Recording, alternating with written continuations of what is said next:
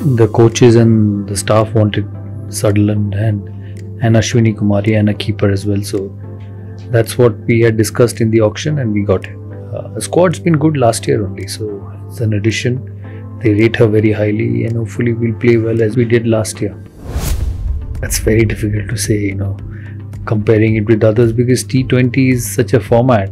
It's a short format. So differences between sides are not that much. You need one or two players to play well. So from that point of view, it's a hard thing to say and it's a wrong thing to do as well. Because some teams play beyond expectation to win. But as I said, we are a good side. It's continuity of players who have performed. Our Indian players are well, good, and some of them who were a part of us last year have now gone up a step higher to be in the national team. So that's also an additional advantage. And of the 17 we have, I think 16 are international players, including Indian and overseas. So hopefully they'll perform.